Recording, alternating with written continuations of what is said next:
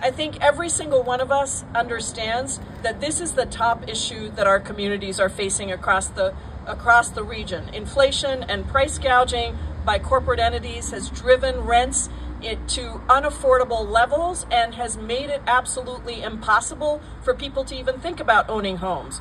This is a testament to the power of partnerships and ingenuity, and our commitment to create 40 homes that will remain affordable for decades to come.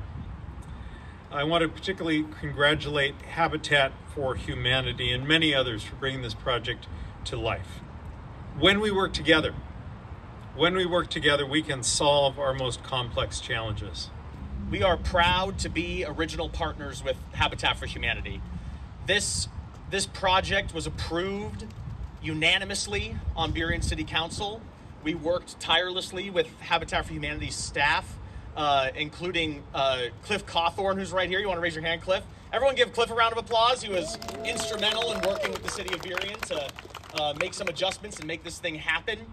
Also, just to point out that it's difficult to get anybody to unanimously approve anything in government these days. So the fact that the city of Burien unanimously approved this, as well as the changes to the AMI levels, is incredible. And I think that it shows that not only does the city of Burien have interest in ensuring that affordable and attainable housing is built for years to come, but that it's happening right here locally, building strong neighborhoods.